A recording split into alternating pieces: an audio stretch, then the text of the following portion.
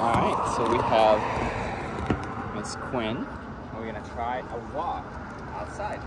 We'll see. We're gonna do a mix of different things. You probably can't hear me, but we're gonna try to use the e-collar and get her back in position. I've done that for recalling, so we're gonna see on the walk. Walk. Actually, I'll start.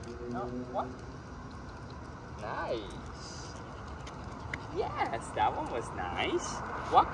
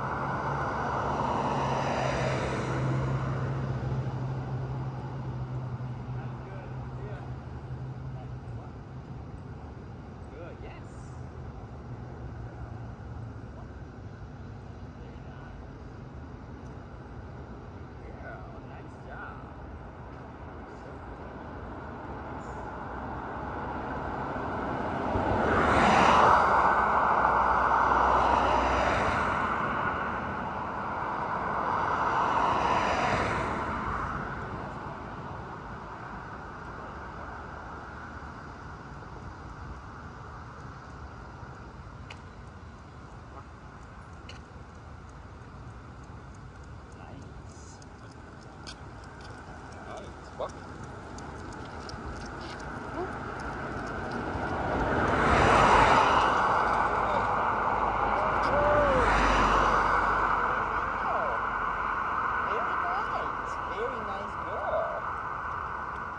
Alright, I'm gonna give her a little break, but she's actually pretty decent at this part. You know, we still have lots and lots to practice here, so I'm gonna give her a break, and then we'll do another one of those, and then another one, and then maybe we'll go a little bit farther. That way there's an actual purpose, because right now there's really no purpose on it except her kind of understanding. I guess the purpose right now would be a release and getting that treat and avoiding the penalty. So there is a purpose, but not in the purpose of like exploring, of going to do stuff as much, as we're sticking around this same area.